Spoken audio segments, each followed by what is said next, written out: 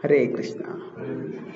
So today morning discussing about the child in the womb, and here Srila Prabhupada explains this extraordinary prayer. That this prayer in many ways demonstrates the extraordinary mood of the Bhagavatam. The child in the womb is saying, although soham vasanapi vibho bahudukha vasam, bahudukha, the place where I am in, vasa, my abode, my place of residence is filled with enormous misery. And yet, he says, Garbhan nirjigamashe, I do not desire to go out of here. Why? Because out there, bahir andhakupe. He says, here is bad, but out there it's worse. What is the verse? That one gets caught by Deva Maya, Anusarpati, Upasarpati. The Deva Maya, the illusory energy will catch him.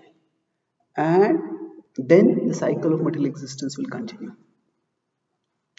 So this is a repeated theme in the Bhagavatam, where distress is preferred to forgetfulness.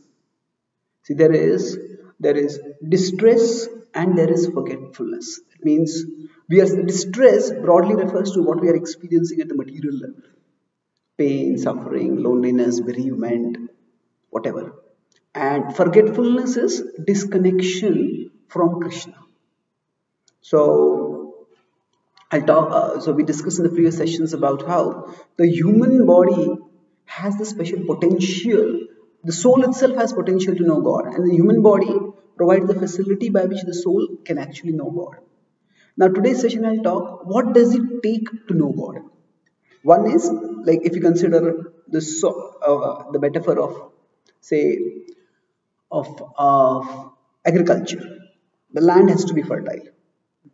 The land has to have the potential to grow. Then beyond that, the seed has to be sown. And along with the seed being sown, then the appropriate atmosphere, sunshine, rain has to be there, cultivation has to be there.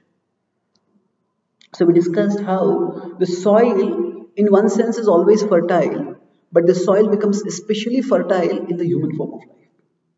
But we see that not all human beings turn towards spirituality or God, although they have the potential. So this land is fertile, but still nothing is coming out. So what is missing? So here we could consider that, look at the environment. Now broadly, environment means that is there pleasure or is there pain? Is there happiness or distress? And how do these affect a person's spiritual orientation or non-spiritual orientation? So I'll basically talk in this whole class in terms of a 4-square diagram, which will envision. So basically, we could say comfort or happiness. Comfort, let's consider it, because we're talking primarily at a physical level. Happiness can be emotional and spiritual also. Comfort and spirituality. If you look at the four squares, no comfort, no spirituality. Comfort but no spirituality. Spirituality but no comfort. And spirituality and comfort. So there are broadly 4 permutations we could have. So it's a x-axis, this axis is the spirituality, that axis is comfort.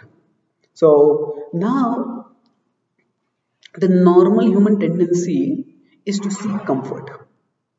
Say right now you're sitting, you'll naturally want to sit in the position that is the most comfortable, or we could say at least the least uncomfortable. So, and there's absolutely nothing wrong with that. Our bodies are designed to function in a way that should be sustainable. And for that, if there's unnecessary stress on the body, then that's not conducive. In fact, many times when people do meditation, and sometimes they do some guided meditation, we just relax your arms, let the breath flow into your body, let it go into each part of your body, and let the incoming breath go in and relax your body. Let the outgoing breath take out all the tiredness, the stress in your body. And when there's these kind of meditations, people actually feel good. However, that good feeling is what? Just the pent-up discomfort and stress that is there in the body, that is relaxed. So comfort in and itself is not bad. It depends on what we do after we get the comfort. Comfort for what purpose? So if somebody sits comfortably in a Bhagavatam class so that they can hear. Otherwise the bodily discomfort will keep distracting them. Or we could have comfort, everyone sits back comfortably on the wall and then not so. When we sit for a Bhagavatam class, we may need a backrest, but we want to take shelter of Krishna, not take shelter of the wall and then fall asleep over there. So we could say that comfort itself is value neutral. A person in sattva, a person in rajas, a person in tamas, depending on the mode the person is in, they will use the comfort appropriately or inappropriately. So comfort is a basic bodily requirement. And as I said, spirituality is what we are all seeking to go towards. We want to become more spiritual. So let's look at the first case. There's no comfort and no spirituality. Now in that case, a person is in complete misery. And life is just unlivable.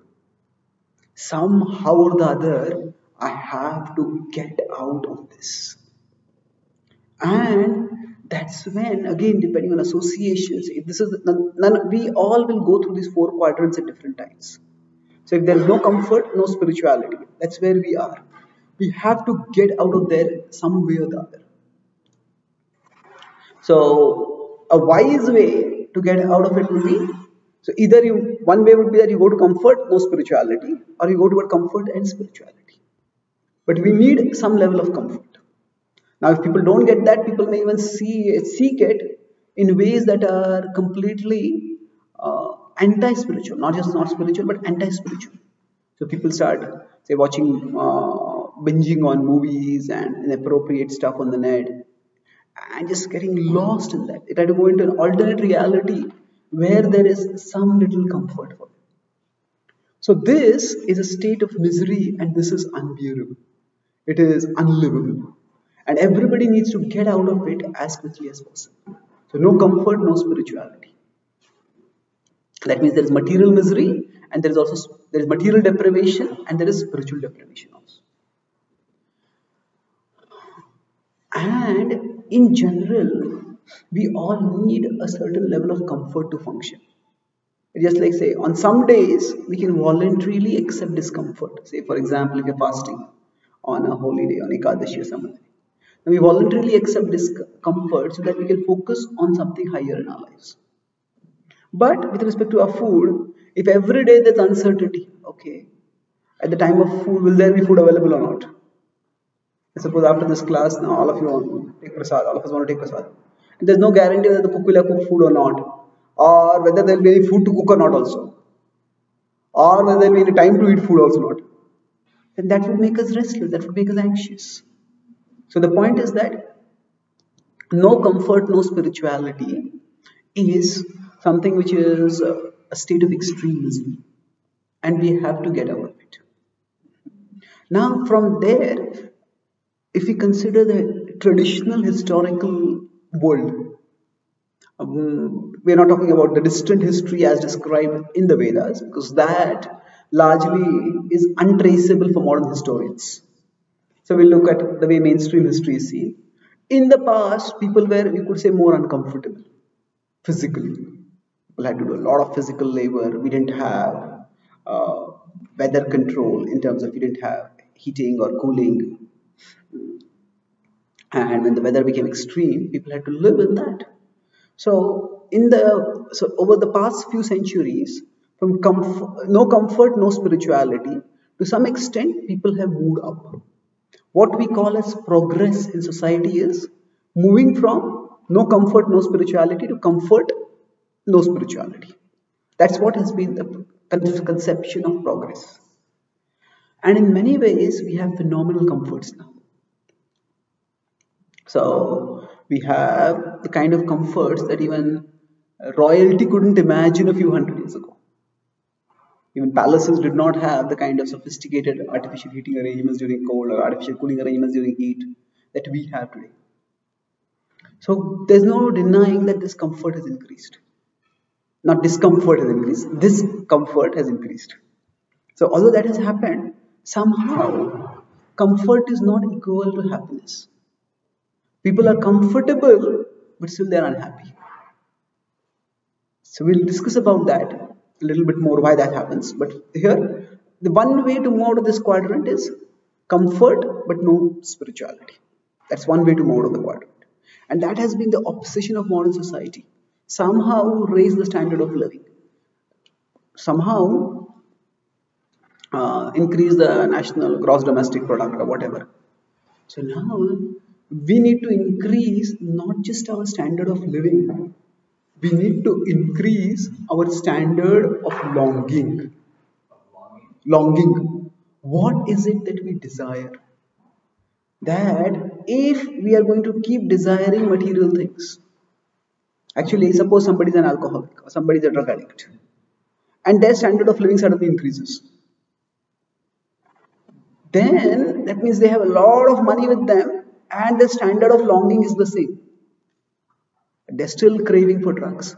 Then actually increasing the standard of living without increasing the standard of longing, that's the worst thing that can happen for a person. If somebody is into drugs but they don't have money, at least they can't indulge that much. But if they have drugs and they get a lot of money, then they will ruin themselves completely. They will squander their wealth and they will ruin themselves. They will end up addicts. So, when we talk about spiritual growth, it essentially means increasing our standard of longing. Standard of longing means, what is it that we long for? Do we long for the things of this world? However attractive and however important and however essential they may be for us right now, they are still temporary. And to raise the standard of longing means to strive to grow spiritually. To desire the eternal more than the temporary. To desire Krishna more than the attractive things in the world which come from Krishna. So, this is increasing the standard of longing. And that is the essence of spiritual progress. Much of the discomfort and distress in our life comes because our standard of longing is low, and at that level, either it is not fulfilled and so we are dissatisfied, or it is fulfilled but still there is so much more to be got and we stay dissatisfied. Say, I don't have enough money and that's why I'm dissatisfied. But I get money and then I start looking at people who have more money than me and I still stay dissatisfied. So if we want to be happy, we can be happy. But the problem is, we want to be happier than others. And that is impossible.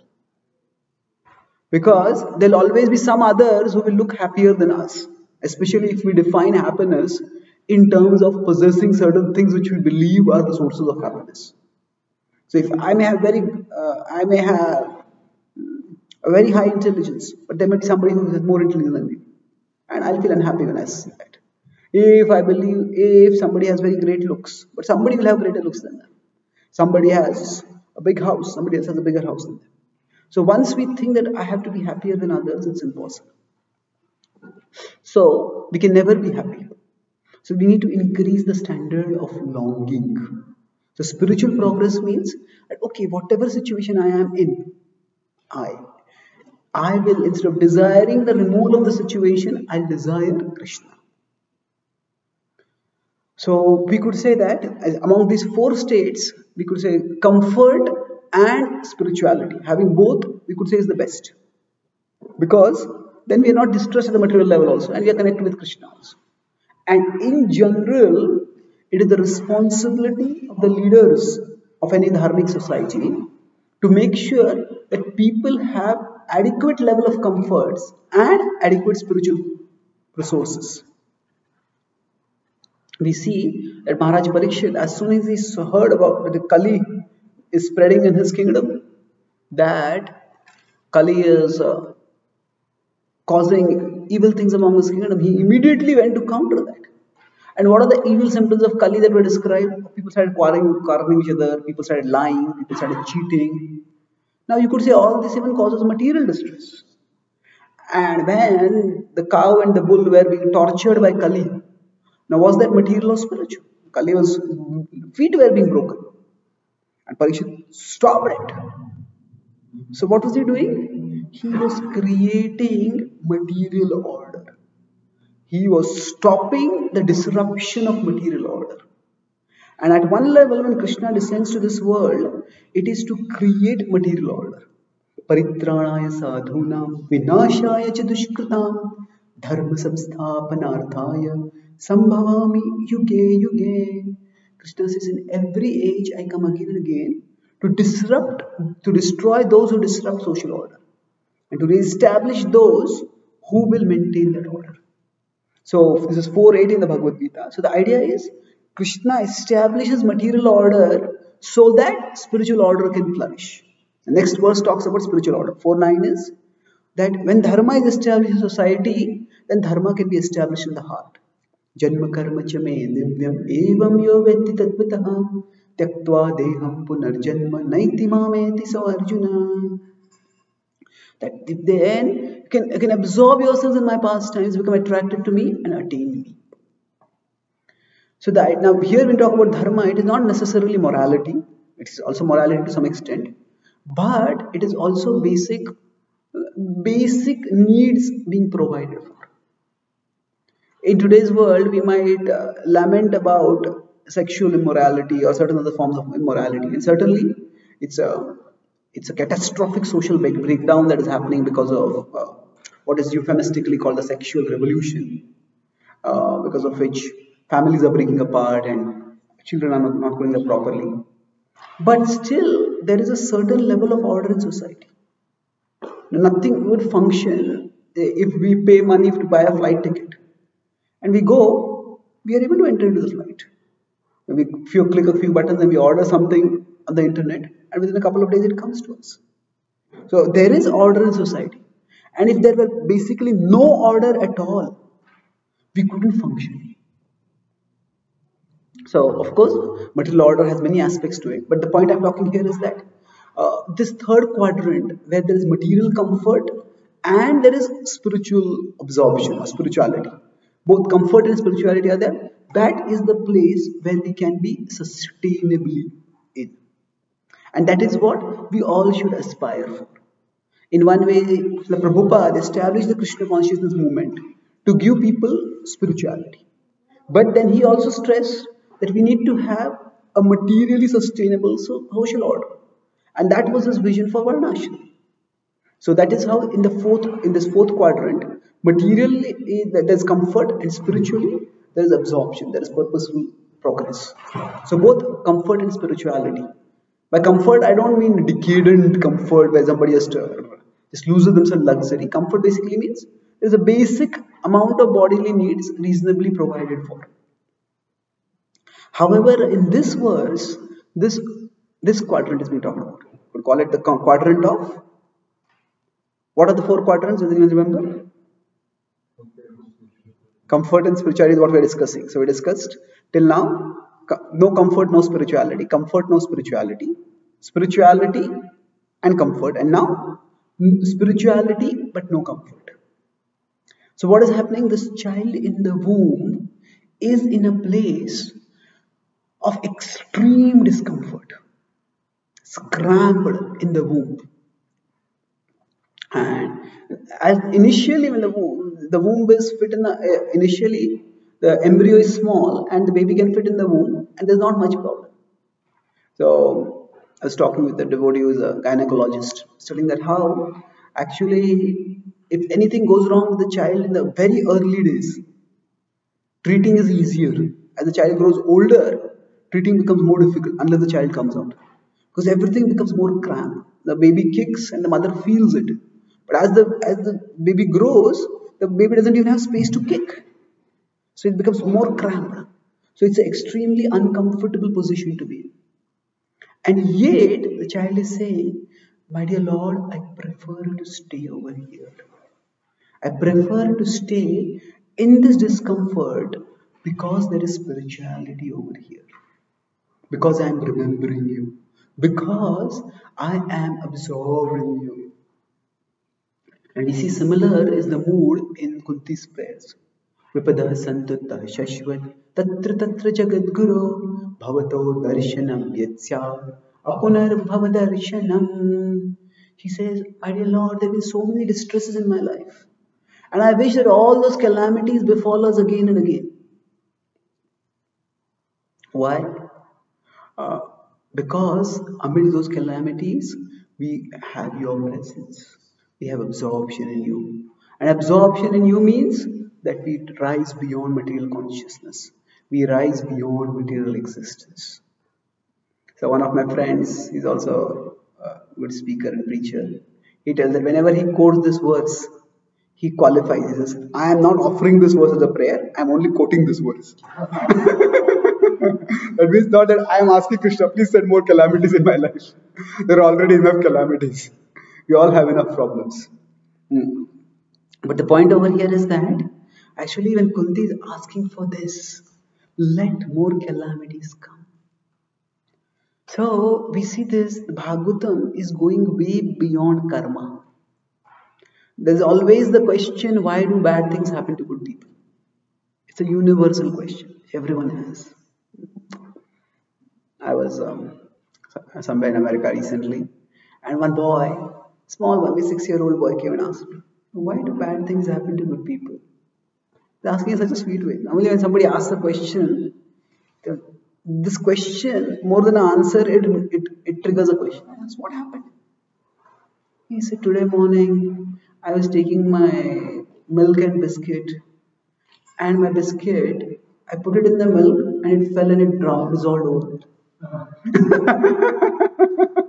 That was the idea of a bad thing happening to a good person. He lost his biscuit. So now, what is good and bad? Everybody may have their own ideas. But we all sometimes feel life is unfair. So the Bhagavatam doesn't go in the direction of trying to show how, according to the law of karma, everything is ultimately fair. There's not much talk about it. Bhagavatam instead models the answer in a very different way. Not why do bad things happen to good people, but what do good people do when bad things happen to them.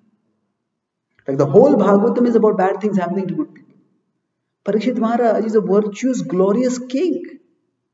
And for one small infraction, he's cursed to die. Chitraketu is just appreciating in amazement Shiva's detachment. And he laughs in amazement and he's cursed to become a demon for that. Gajendra is just having a good time with his family and suddenly a crocodile catches him. The gopis give up everything for Krishna and Krishna gives them up and goes away. So right from the first canto to the culmination in Krishna Lila, everywhere we see good things happening to bad people. And what does the Bhagavatam respond? By showing how all these good people take shelter of something beyond the good. That is the supreme good, the transcendental good. That is God. So good and bad are at the material level. But God is beyond the material level. So as long as we equate God with good, the problem of evil has no answer. If we consider good and bad as material level, comfort and discomfort, pleasure and pain, if we equate God with good, then the problem of evil has no answer. Because why would God allow such a bad thing to happen to you? If God is good, why is there so much bad in the world? Well, God transcends the duality of good and bad. What God wants is not the bad, certainly, but what wants is not even the good. He wants something better than the good, and that is spiritual. So sometimes in devotee's life, so we could put good and bad in this analysis in terms of presence of comfort and absence of comfort. Good means, okay, my wealth is good, I have enough money, I have good health, my relationships are fine, my mind is peaceful, that's good. And bad is, all these things are falling apart for me. So if we equate God with good, then the world becomes inexplicable.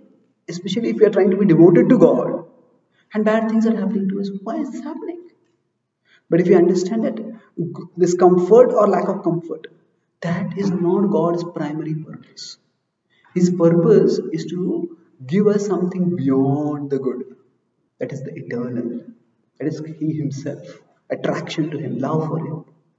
So sometimes when we see throughout in this four quadrant, when the characters fall into this, we could say 1, 2, 3, 4, fourth quadrant, where there is no comfort. So suddenly all comfort is taken away. They beg and pray that let me be spiritual, let me not lose you. And what he is preferring is, if we consider, I'm here, comfort and no spirituality. Sorry, no comfort but spirituality.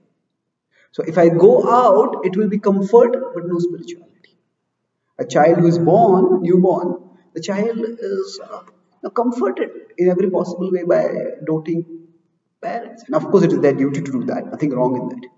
But in the process, the child's spirituality is forgotten. And thus, we end up staying in illusion. So now the question comes up, should we also seek? Is it that being in this uncomfortable situation is what increases the chances of our becoming spiritual? So is it that discomfort leads to spirituality? Or to put it even more provocatively, say we are all told to be humble. And you say when we are humble, then we can absorb ourselves in Krishna. So if, say, we all start insulting each other, we say, I am doing this to make you humble. Would that work?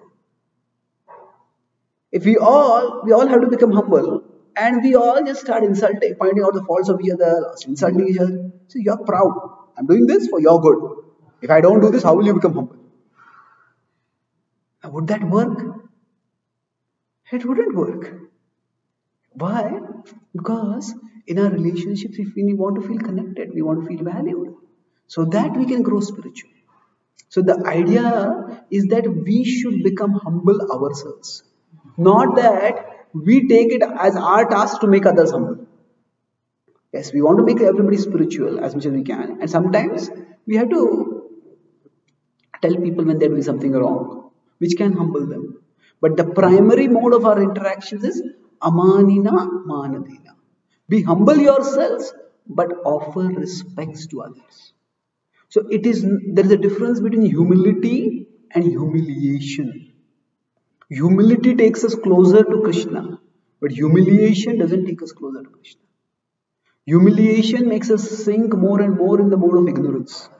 It takes us further and further away from Krishna. Of course, if somebody is spiritually strong and spiritually purposeful, even then through a humiliating situation, they might take that as an opportunity to go toward Krishna. But there's a fundamental difference between humility and humiliation. Humility is false ego rejected, and humiliation is false ego frustrated. I want to be great, but in this situation, I was shown to be worthless. I was shown to be useless. I was shown to be immoral, or incompetent, or whatever. And that pains enormously. So that means, in this four quadrant again, we may think that, okay, by pulling a person down some pegs, I'll bring them in the situation of no comfort and spirituality. But they may go into the zone of no comfort and no spirituality. If devotees behave like this, why should I even be in the community of devotees? If devotees are so judgmental, so harsh, I don't want to be here. So just suffering itself of any kind, whether it be, we could say, our ego needs some comfort. Comfort not in the sense of pampering, but comfort in the sense of acceptance. That I'm accepted, I'm valued. The word ego often has a negative connotation, but Prabhupada also talked about true ego. There's false ego and there's true ego. So we all need to feel accepted and valued. And if we feel rejected and critiqued to shreds, I just want to go away from here. So we will go away from devotee association into this quadrant of no spirituality and no comfort. So it's not that just by taking somebody's comfort away, there will be spirituality. It's not that we may hear some stories of some devotees, they suddenly get cancer and then they start becoming so serious about spiritual life. And then they get a lot of blessings of senior devotees, and then they leave a very exalted consciousness. Somebody may think then that, okay, I'm not serious about my spiritual life. I want to become serious. Maybe I should also get cancer. Then I'll become serious. Well, it's not that simple. You'll become serious, but you might just become seriously sick, not seriously spiritual. So, cancer is not the producer of bhakti. It is the blessings of the devotees along with whatever spiritual sincerity that person has coupled together, that is the producer of bhakti. And the cancer is simply the stimulator. So the point I'm making over here is that it's not our job to make people uncomfortable in the hope that they will become spiritual. They will just become uncomfortable and anti-spiritual, or non-spiritual at least. However, so there is a difference in how we treat others and how we treat ourselves with the application of philosophy. What do I mean by this difference? Say, if I am sick, then I should think it's probably I must have done so much bad karma in my previous lives, or even in this life, that this is all the reaction to my own sins. But if some senior devotee falls sick, we shouldn't think, I thought you're a spiritually advanced person, but you have fallen sick means you must have done a lot of bad karma. So that means you're not really spiritually advanced. What kind of dark past do you have? No, I should never think like that. If somebody very senior and spiritually is falling sick, there will be some terrible disease, you should see that as an opportunity for Vaishnava Seva. I don't know why this is happening, what is going on between this person and Krishna. But this is an opportunity for me to render some service. Service to that devotee in gratitude for what they have done for me, for what they have done for Krishna. And through that, Krishna is giving me an opportunity to serve him also through this devotee. So we have to have the appropriate consciousness in various situations. So if I fall sick and I start sick, if I tell someone, actually you are not serving me, actually my sickness is an opportunity for you to do Vaishnava Seva, that would be ridiculous. I had to think, was I careless about my diet? Was I careless about my health? What did I do? What can I do to prevent this? I want to serve Krishna and I want everyone to serve Krishna, not that everyone should serve me. So we have to have the appropriate consciousness. So it's certainly not that automatically putting anyone in distress will lead to devotion. However, this verse is talking about something else. That when one feels the presence of God, that presence of God is so enriching, so uplifting, so strengthening that one feels, I don't want to lose this no matter what be the price I have to pay for this. And therefore, in that light, so the child in the womb is experiencing the presence of God, and the presence of God is so enriching. He feels that if I go out and I lose this presence, I might have comfort, but I don't want to lose this presence no matter what happens. So the description like this in the scriptures of people under extreme situations remembering God intensely and desiring, let the distress come, but I want remembrance of God.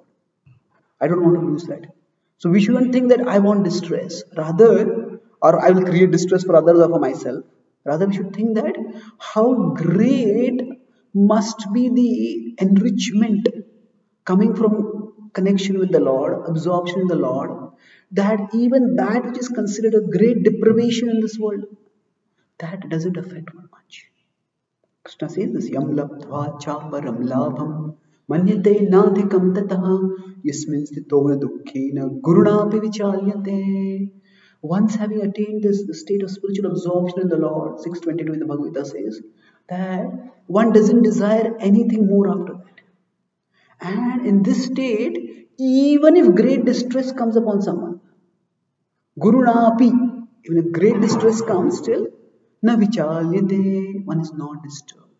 So disturbances don't disturb the person because the person is getting something much higher. So rather than thinking at our level, rather than thinking that, oh, let distress come in my life, it will increase my absorption in the Lord, we should actually see these as indications of how attractive absorption in Krishna must be that those who have that, they are ready to sacrifice everything else for that. And we also try to intensify our desire for the Lord. Now, life itself will sometimes put it in the situation of no comfort, and then we have the choice whether we have no comfort and spirituality or no comfort and no spirituality. So when life anyway puts us in that situation, we try to be, okay, there's no comfort, but still I will hold on to Krishna. But for steadily practicing bhakti, we can try to situate ourselves in the positions of comfort and Krishna, comfort and spirituality. Not comfort again in the sense of luxury, but comfort in the sense of material stability so that we can focus on Krishna better. And within that, so that's the steady way in which bhakti is practiced. But by hearing extraordinary descriptions like this in the womb, we can increase our craving for Krishna. We don't want to become comfortable in material existence so that we think there's no need to go, no need to rise to spirituality. We want to be comfortable so that we can focus on spirituality more and more. And descriptions like this in the Bhagavatam are very revealing about the glory of absorption in Krishna, and they all can increase our desire for Krishna that way. So I'll summarize what I spoke today. I spoke on this topic of what is the relationship between comfort and spirituality. I started by this child, although is in extreme discomfort in the mother's womb, is saying, out there is Maya, so I want to stay here because I have your remembrance. And we discussed about how these 4 quadrants, that was the center of the class, that what is the relationship between discomfort and spirituality? Is discomfort the producer of spirituality? Is discomfort desired for those who want to go spiritual? So, if there's cases of no comfort, no spirituality, first quadrant, then that's a state of extreme misery. And you just have to get out of that. And the recent last 400, 500 years, we could say, we have progressed materially where we moved from no comfort, no spirituality to comfort and no spirituality. And although we have a lot of comfort, still we are unhappy because the hearts are empty, the souls are devoid of anything higher. And people are comfortably unhappy. And then, now the ideal situation is where we have both comfort and spirituality. That is what is sustainably required for the practice of bhakti. And Varnashram was about providing material comfort. I talked about, is comfort bad? Its comfort is what basic, we could say also it's like a basic bodily need. In every situation, we try to be as comfortable as possible. Whether it's sitting, we are walking, exercising. But the idea is, comfort is value neutral. What are we using the comfort for? Are we using the comfort to become lazy? Or are we using the comfort to become more focused? So, when somebody is in the quadrant of comfort and spirituality, that means that they don't have to worry about material things constantly. And that's how they can focus on their spiritual growth. And I talked about 4, 8 and 9, Krishna establishes material dharma. Dharma doesn't necessarily mean morality. It just means predictable order in society, where needs are taken care of, by which one can focus on spiritual dharma, that is janma karma chamedivya.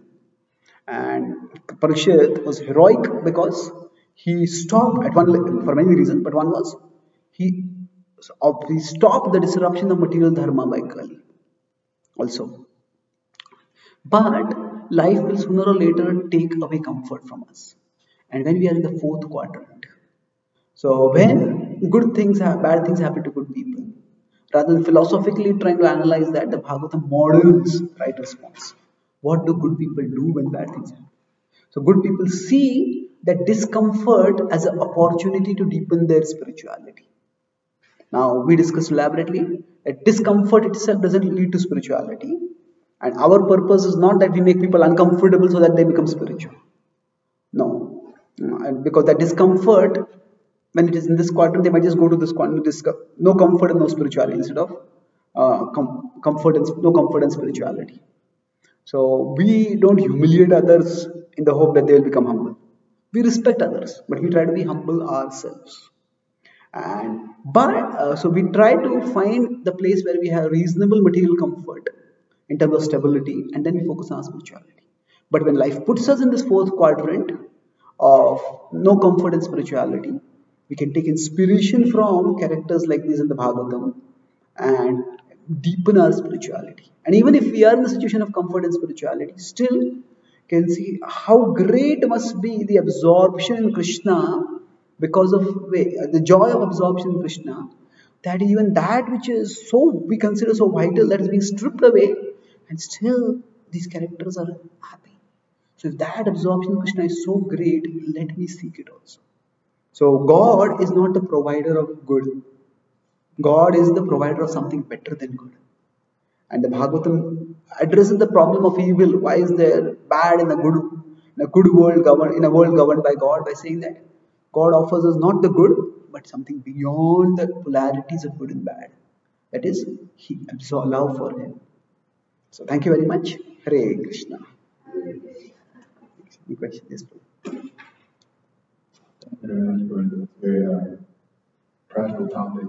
I have one reflection on maybe as I'm trying to formulate the question, but the reflection is I just recently read a study talking about the idea of scarcity consciousness, and there were some psychologists that were studying people that were in poverty and just like rough situations, and just how cognitively they would make decisions in uninformed or improper ways that would actually make their situation worse. So just this idea of when there's so much lack of comfort, there's so much lack of order, right? And how am I actually able to a lot of times approach? And when it's disproportionate, right? When there's not the spiritual understanding of, oh, this discomfort that's come upon me now I know how to grow with it. And then my question is, you kind of spoke to it, but it's always this question of balance, because there's this idea that balance is an individual thing for each person, right? What is comfort for one person may be discomfort for another person. What is sense gratification for another person may be, like what they need to be basically comfortable for another. So there's kind of an internal clarity that has to come, but there's also guidance. How do we facilitate an honest opportunity for an individual, for myself, I'll speak for myself. How do I facilitate a clarity around balance and what it actually means for me? Does that make sense? Yeah. So, since balance is an individual thing, how do we try to facilitate clarity for getting the balance? It's broadly three things: intelligence, experience, guidance. Let's take an example of food. Now, how much should one person eat? You cannot mandate that. Eat only 2 chapatis, or eat only 5 chapatis. No, everybody is an individual, everybody's activity level is different, everybody's digestive capacity is different, everybody's appetite is different. So, with our intelligence and our experience, we all find out that if we eat too much, then we feel heavy, we feel lethargic, we just feel, we don't feel good about ourselves.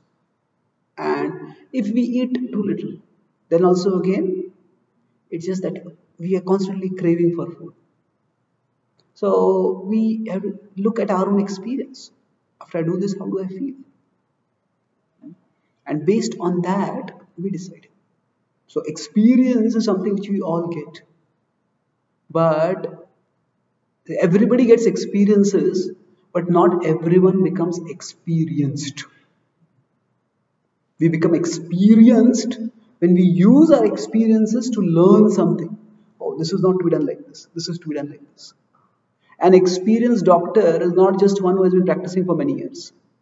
An experienced doctor is one who has integrated their experiences into their practice, so that the advice that they give is wiser than, so if a doctor has been practicing for 20 years then the advice that they give after 20 years should be better than what they were giving before 20 years.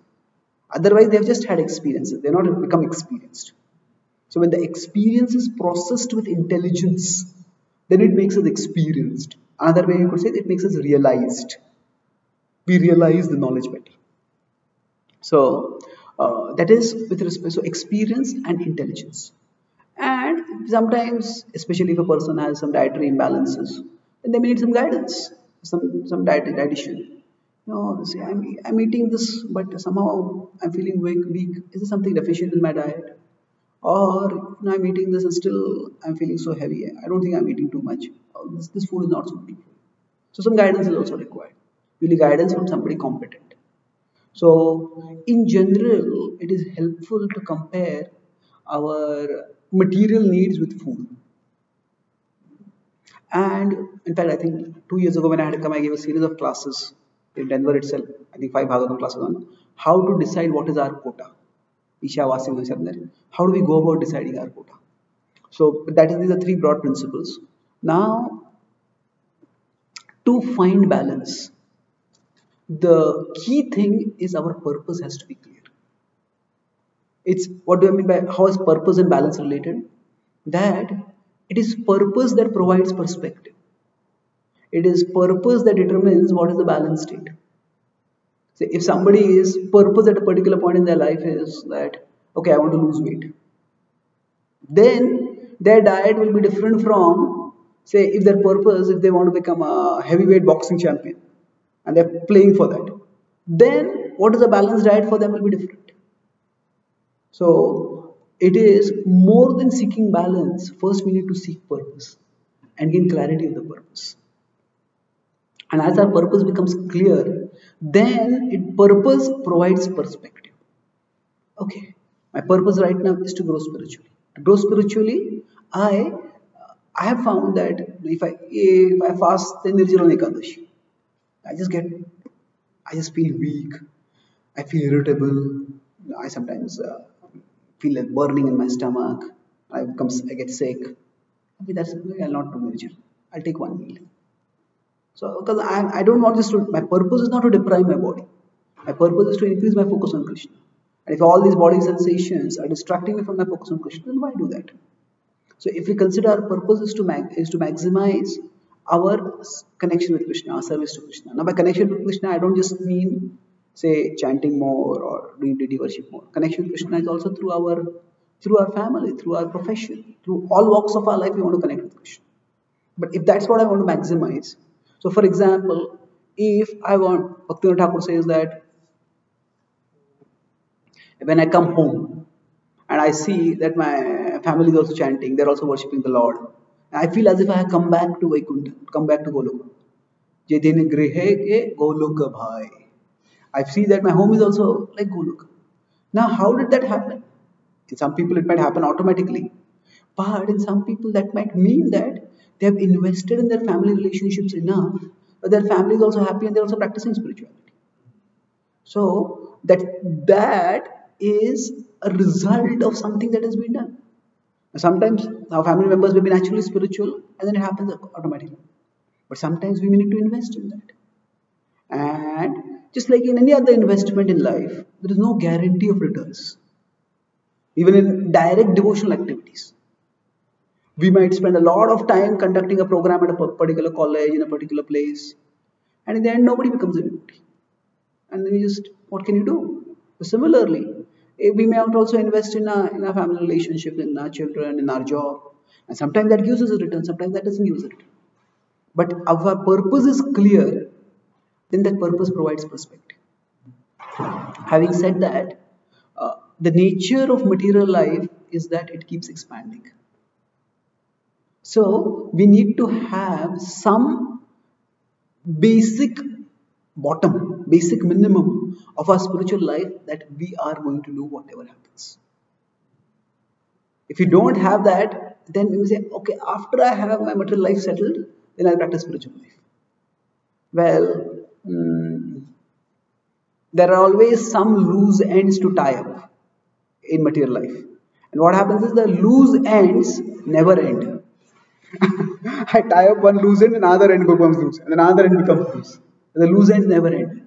So, at one level, some basic amount of spiritual practice is something, no matter what goes on in my life, this is my anchor. This is what I am going to do no matter what happens. And we'll find if we do that, sometimes we're also able to settle our material things better because we are spiritually strengthened, spiritually sheltered, and that helps us. So, it's, I think, intelligence, experience, and guidance with focus not on balance but focus on purpose. And what can help me to pursue my purpose the best? That can help us to find balance. Does that help? Thank you. So, any one question? Yes. I have a question about how it described that devotional service, there's no loss. So how is it that the soul can come to this state of almost like self-pure self-realization and then come out of the womb and it seems like it's lost? I'll answer this briefly today, but tomorrow's class is about that topic. So, if spiritual credits are never lost, then how can the soul who is so intensely longing for the Lord now come out of the womb and then forget the Lord? Again, go into illusion. No principle exists in isolation. At one level, it is said our spiritual credits are never lost. But another level, we also know that our free will is never lost. So it is not that spiritual advancement takes away our free will. Spiritual advancement, you could say, takes away or decreases our inclination to abuse our free will. But still, the possibility is always there. And if somebody, again, it's not, the free will is one factor over there, but another factor also is that when we say our spiritual credits are never lost, the usage is very clear. Neha abhikrama nashosti pratyavayo na vidyate.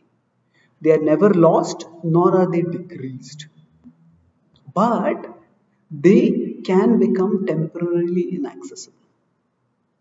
It's like somebody saves something in a bank and then they lose the passport.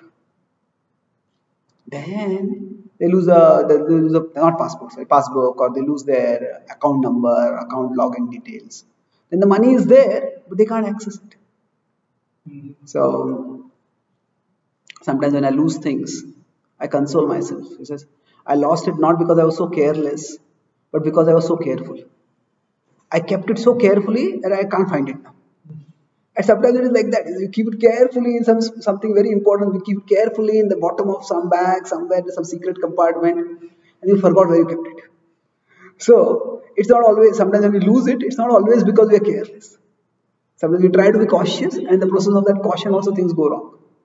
But this is something like when we transition from one area of life to another, say soul goes from one body to another body, astral comes from the prenatal existence to the postnatal existence out of the mother's womb. Then there's a big transition. And during that transition, the spiritual credits may become temporarily inaccessible. So the credits are not lost, but access to the credits can be lost.